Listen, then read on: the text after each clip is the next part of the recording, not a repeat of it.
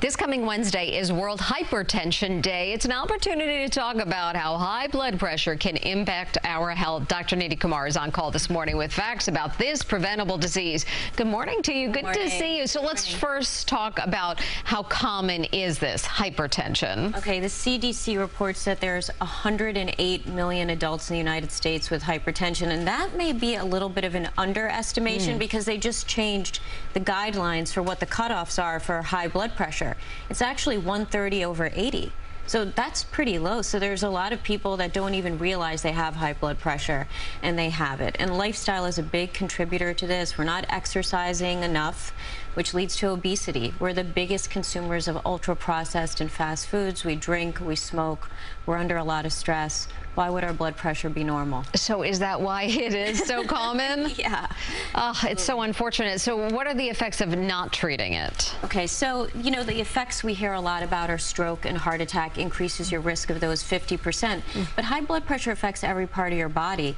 50% of chronic kidney disease is related to high blood pressure. It can cause vision loss. It can cause dementia. And men that have high blood pressure are twice as likely to have erectile dysfunction.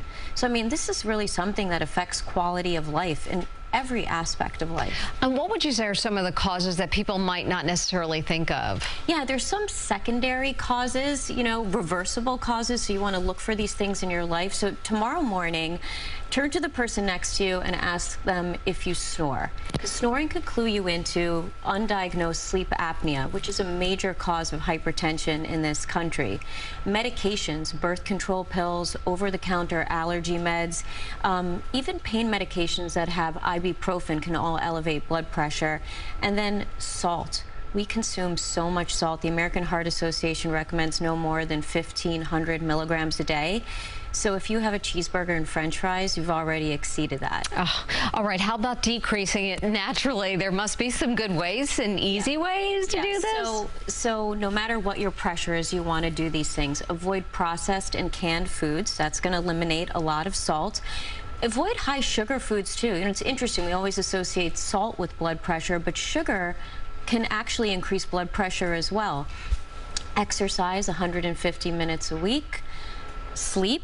When we don't sleep, we increase our cortisol level. That elevates our blood pressure. And then there's some supplements that can have a modest effect on blood pressure. Magnesium and beetroot can lower blood pressure modestly, but before starting any supplement, you want to talk to a healthcare provider. And then finally, manage your stress.